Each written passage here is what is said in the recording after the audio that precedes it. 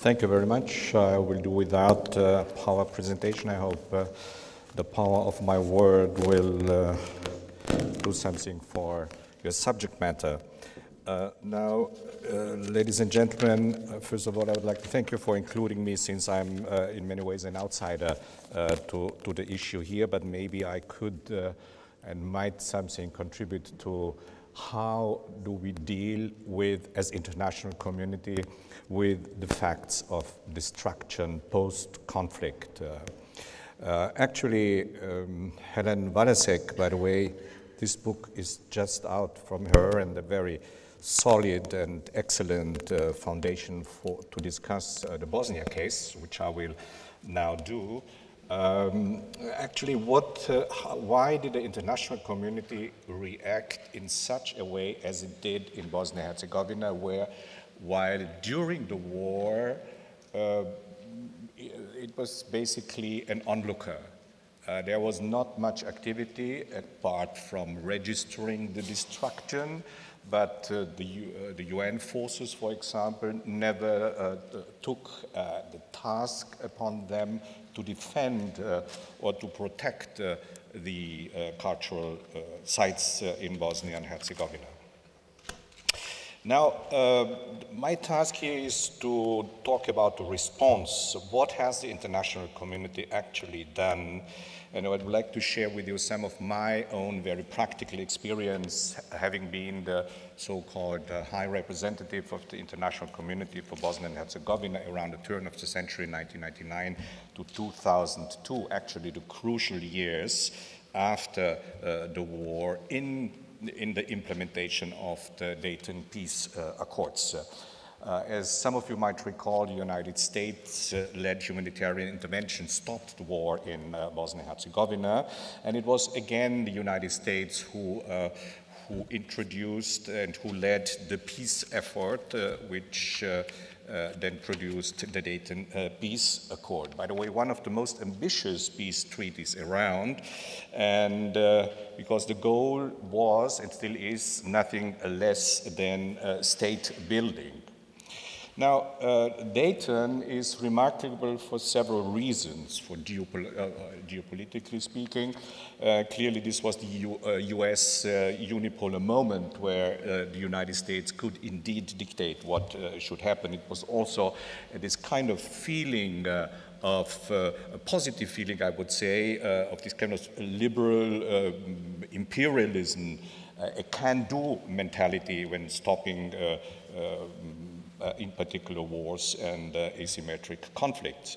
Now, the Dayton Peace Accord, with the consent of the government of Bosnia-Herzegovina and the neighboring countries, Croatia and Yugoslavia, then small Yugoslavia, Milosevic's Yugoslavia, turned Bosnia-Herzegovina into sort of a semi-international protectorate, which was based on two pillars, a military and a civilian part. Of course, the military was extremely important at the beginning, when there was still lots of tensions around and nobody was really sure whether this would not fall back into yet another military conflict.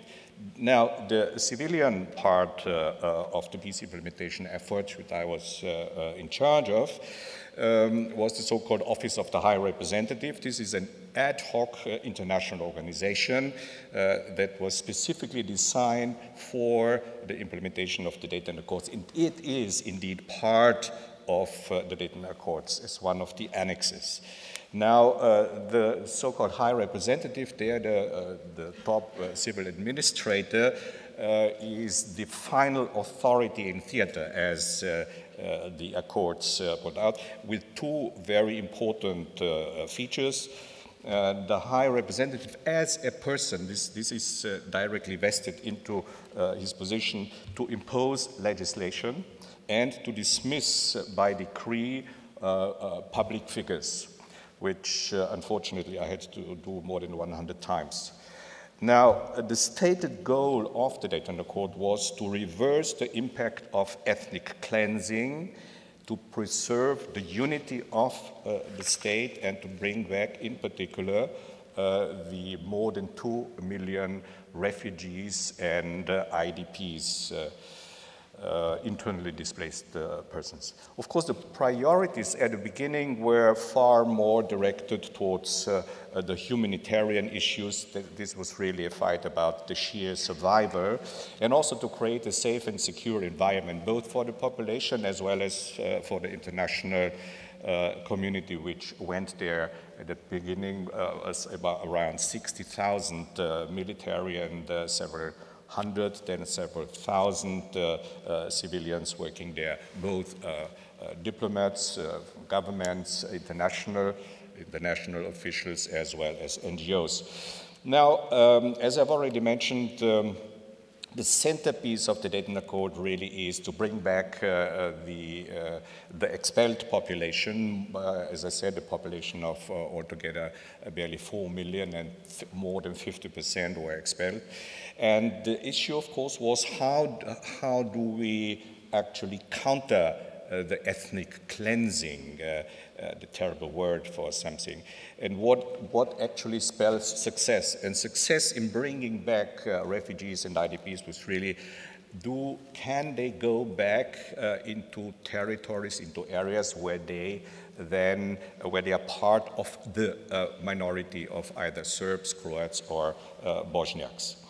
Now, in 2000, and this is quite interesting, I was there, as I said, between 1999 and 2002, there was a breakthrough in minority returns. Even Human Rights Watch, which is usually not very friendly with international organizations, was speaking of a breakthrough and in very positive terms about the work that we are doing there. And it was a coincidence that also in the year 2000, actually the UNESCO-led efforts to deal with the cultural devastation there came to an end. It was handed over to the local government. Now, one thing is important to mention, and this is that actually this is the first peace treaty, and there are not many others. I used to negotiate the Rambouillet agreement for Bosnia, for Kosovo, and there the cultural aspect is mentioned, but not that as prominently as in the case of Bosnia-Herzegovina, where the Annex 8 actually created a commission to preserve national monuments. Annex 8 was in the first couple of years of a rather limited success under UNESCO guidance. There was a list of monuments that was created, but there was no formal process to speak of how to go about. But then the year 2000, when more and more refugees found their way back into their original villages and smaller towns usually, there started a sort of I would say, interplay between the two Dayton provisions. This is Annex 7, refugee return, on the one hand, and Annex 8, as the Commission to Preserve National Monuments on the other hand.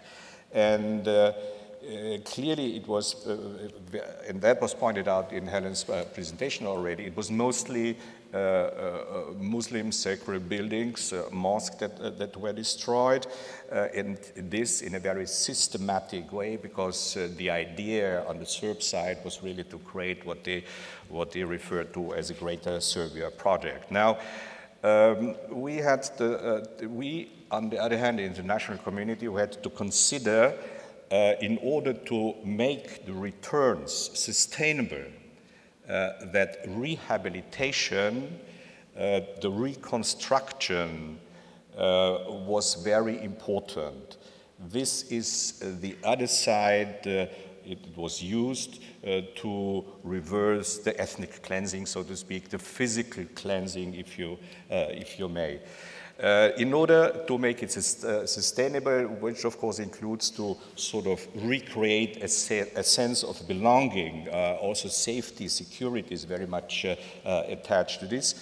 In short, to stabilize those communities there who were shaken so thoroughly.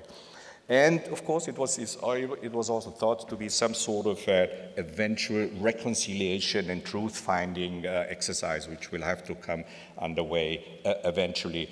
There, we also need to clearly deal with this systematic destruction of cultural monuments. Now, the question, of course, is also that the interesting thing that happened is that with the increasing returns and more efforts, which were frustrated in the first couple of years to rebuild this mosque, this led to several violent clashes and incidents, particularly in Serb-dominated areas, like on 2 occasions in Banja Luka, the capital of the Serb-dominated entity Republika Srpska, where a cornerstone-laying ceremony was ambushed by extremists and hooligans, and also another one in another Serb-dominated town of Trebinje, not far away from Dubrovnik, if you know where Dubrovnik is, about 1 hour's drive, but inside of Bosnia and Herzegovina, not in Croatia, where Dubrovnik is. Now, this made it necessary to thoroughly reconsider, actually, how to move forward in the implementation of this Annex 8 and the Commission. My office decided on taking a wholly new approach, which was basically based, or let's say, on two elements, a two-track approach, if you may. First and foremost, to harmonize legislation in the country and the different layers of governance that existed there, created by the Dayton Accord, far too over-convoluted and far too complex, but that's just a fact. This legislation basically served to hinder and to obstruct any meaningful action there, not just in the cultural field, of course, in many other fields as well. And secondly, to reconstitute this commission for the cultural monuments.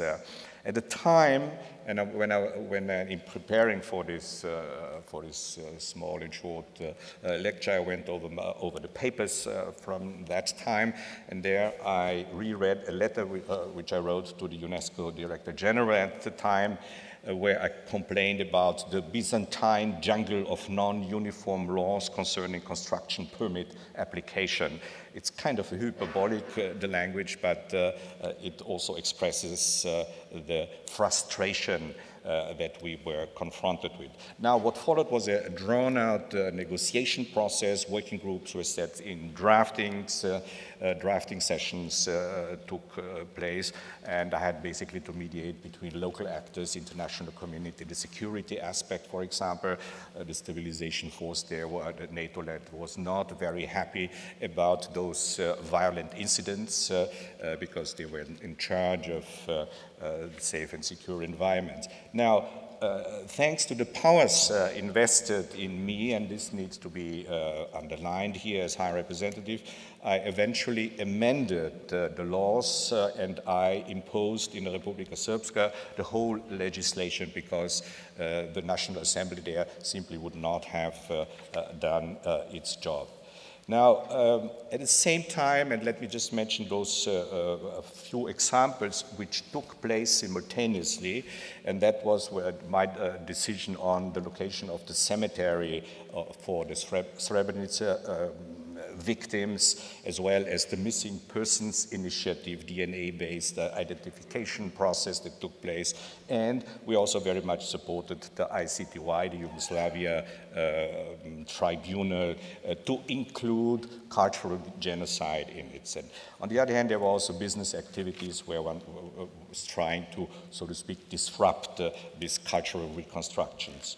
Of course, this all was intended to foster normalization and to support the community building efforts. Now, 15 years on, Bosnia-Herzegovina is still a very much divided society. I'm afraid that it's on a downward spiral, but there are also some positive things. First of all, the commission, the Annex 8 Commission, is arguably the only success story when it comes to the state-level institutions in Bosnia-Herzegovina. We know that all the so-called national museums and galleries are closed.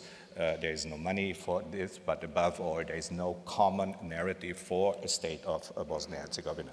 Maybe we'll speak later on about the lessons, because there are some that could be drawn from Bosnia-Herzegovina. Thank you so much.